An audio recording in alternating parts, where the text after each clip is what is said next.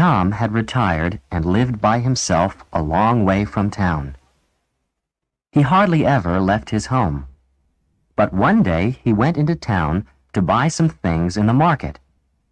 And after he had bought them, he went into a restaurant and sat down at a table by himself.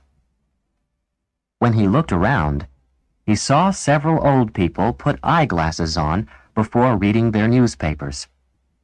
So after lunch, he decided to go to a store to buy himself some glasses too.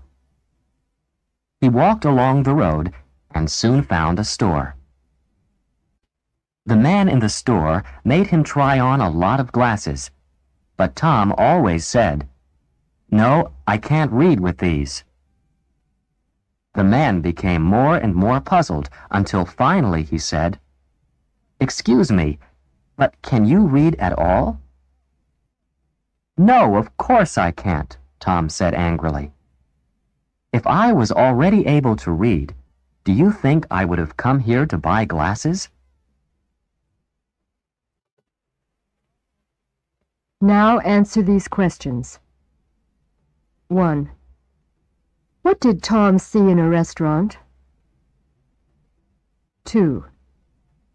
What did he decide to do? 3. What did the man in the store do? 4. What did Tom say each time? 5. What did the man finally ask Tom?